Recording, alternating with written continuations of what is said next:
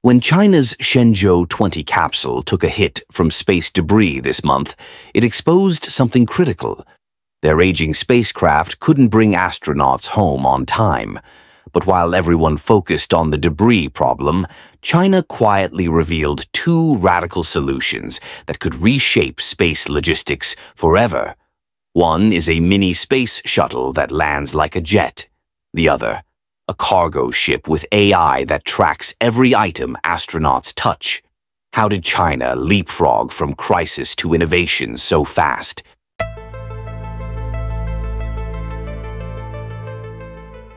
The answer starts with understanding what China learned from that debris strike. Space stations need backup plans, and relying on a single spacecraft design from the early 2000s isn't enough anymore. So while repairs were underway on Shenzhou 20, China's space agency was already preparing to unveil something they'd been developing in secret for years. Meet Mengzhou, China's next-generation crewed spacecraft, launching in 2026. This isn't just an upgrade, it's a complete reimagining of what a space capsule can do. The spacecraft stretches nearly 29 feet long and weighs 21,600 kilograms. But size isn't what makes it revolutionary. Mengzhou is modular, meaning it can be configured for different missions on the fly. Need to send 6 astronauts to the space station. Done. Want to send 3 astronauts plus 500 kilograms of critical equipment to the moon. Same spacecraft, different configuration. When was the last time you saw a vehicle this adaptable? The design splits into 2 sections, a reusable crew module that returns safely to Earth, and a disposable service module handling propulsion, power, and life support. But here's the clever part. The crew module uses detachable heat shields, so instead of building an entirely new spacecraft for each mission, China can swap out the thermal protection and fly again. SpaceX pioneered reusability with boosters and Dragon capsules, but China is taking it further with modular flexibility that works for both Earth orbit and lunar missions. China isn't waiting around to prove the concept works. On July 17, 2025, they conducted a zero-altitude abort test at Jiuquan Satellite Launch Center. Engineers sent a command to the Mengzhou test capsule, triggering the launch escape system to fire 4 main motors, plus an 8-nozzle directional motor. Within 20 seconds, the capsule pulled away cleanly, separated from the escape system, and began its controlled descent. 2 drogue parachutes deployed first, slowing the fall enough for 3 massive main parachutes to open. As the capsule drifted down, the heat shield released right on schedule, allowing landing airbags to inflate beneath it. The entire sequence worked flawlessly. Would you trust your life to a spacecraft that hasn't been tested like this? An in-flight abort test is scheduled for later this year, similar to what NASA did with Orion and SpaceX with Crew Dragon.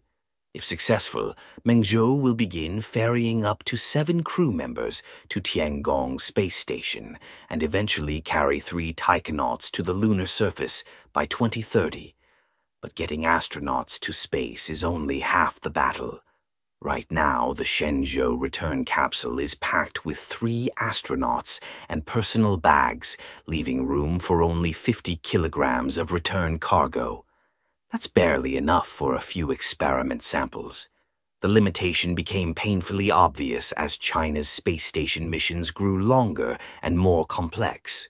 So, in 2023, China's Manned Space Agency issued a challenge: design a low-cost cargo system that could deliver at least 1.8 tons of supplies, provide 7 cubic meters of pressurized space, dock for 3 months, and bring back 2 tons of materials.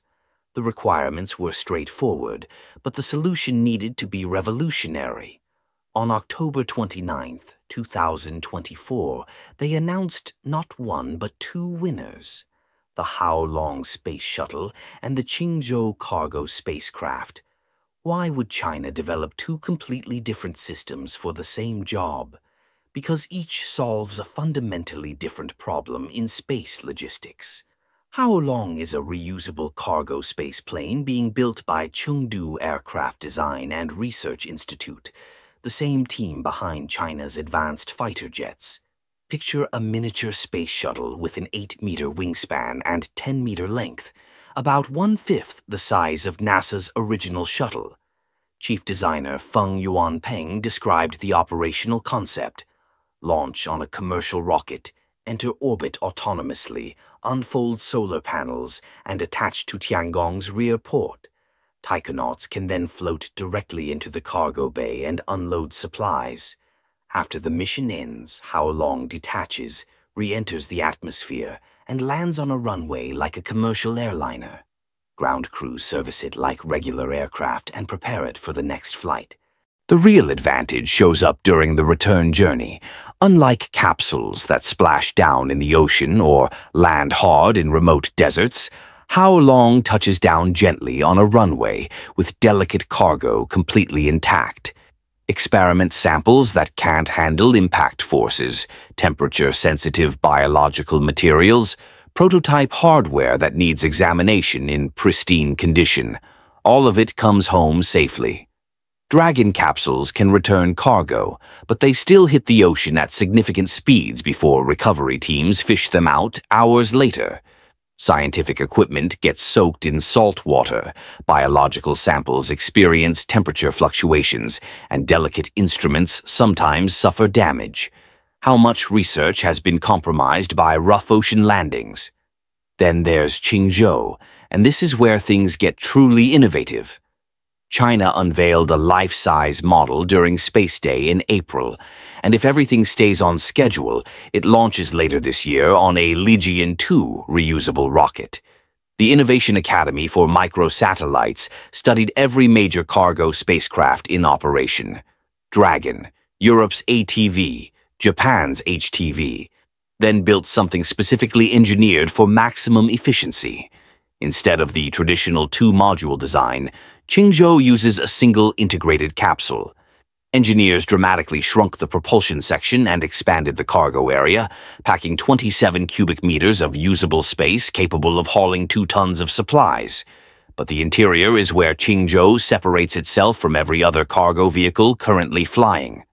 The cargo bay is organized like a smart warehouse in orbit, with 4-tier shelving containing 40 individual compartments. High-definition cameras mounted throughout use visual recognition algorithms to automatically track inventory. When a taikonaut removes an item from a shelf, the system records it instantly and updates the manifest in real time. There's no manual logging, no clipboards, no spreadsheets to maintain. A voice-activated search system connects directly to the cargo database, so if a crew member needs a specific tool, they simply ask out loud and the system directs them to the exact location. Has any cargo spacecraft ever operated with this level of intelligence? The cold chain system represents another major leap forward. Qingzhou can transport up to 300 liters of temperature-sensitive goods using fully modular refrigerated containers. Each container holds 60 liters and operates independently, allowing crews to adjust the number of units based on mission requirements. Temperature zones can be fine-tuned individually, so fresh vegetables stay at one setting while medical samples remain frozen at another. This means taikonauts finally receive regular deliveries of fresh food instead of subsisting entirely on freeze-dried meals for months. Mental health and morale improve dramatically when crews eat real food. SpaceX Dragon has some cold storage capability, but it doesn't offer the same modular flexibility or automatic inventory tracking. Qingzhou's capabilities extend beyond simple delivery runs. While docked to the station, it can operate scientific payloads autonomously, essentially functioning as a temporary research module. Before re-entry, it can deploy small satellites as secondary missions, maximizing the value of each flight. The spacecraft works with multiple launch vehicle types, giving China tremendous flexibility for rapid response missions. This versatility came from co-designing Qingzhou and the Lijian-2 rocket as an integrated system from day one.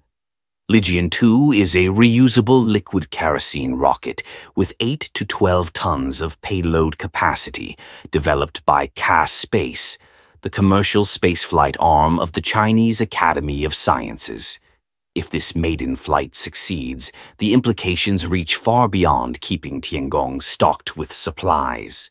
Qingzhou and Lijian-2 would prove that China has mastered low-cost, high-frequency space logistics using commercially developed systems. That capability becomes the foundation for everything else: lunar bases, deep space missions, industrial operations in orbit. What happens when launching cargo becomes as routine as shipping containers across the ocean? But China isn't stopping with cargo ships and crew vehicles. While the world focuses on SpaceX's Starship tests, China is quietly building the actual infrastructure for sustained space operations. Quantum communication satellites creating unhackable networks. The three-body computing constellation aiming for 3,000 satellites by 2030, turning orbit into a supercomputer. Space-based solar power that could beam clean energy to Earth 24/7. Even nuclear thermal propulsion that might cut Mars trips from years to months. The Shenzhou 20 debris strike wasn't just a crisis, it revealed China's real strategy. They're not chasing headlines with experimental rockets. They're deploying proven systems that solve practical problems right now. Smart cargo ships with AI inventory tracking, reusable space planes landing on runways, modular crew vehicles ready for lunar missions. These launch this year and next. Here's the bottom line. China turned a spacecraft failure into an opportunity to leapfrog the competition with two revolutionary cargo systems: Qingzhou's AI-powered warehouse in space and Haolong's runway landings aren't just innovations. They're the foundation for everything China plans to do beyond Earth orbit. If this changed how you see the space race, hit that like button right now. Drop a comment with your thoughts. Is China's approach smarter than SpaceX's? Subscribe to Atlas Space and turn on notifications so you never miss our deep dives into what's really happening up there. The competition is heating up, and you'll want to see what comes next.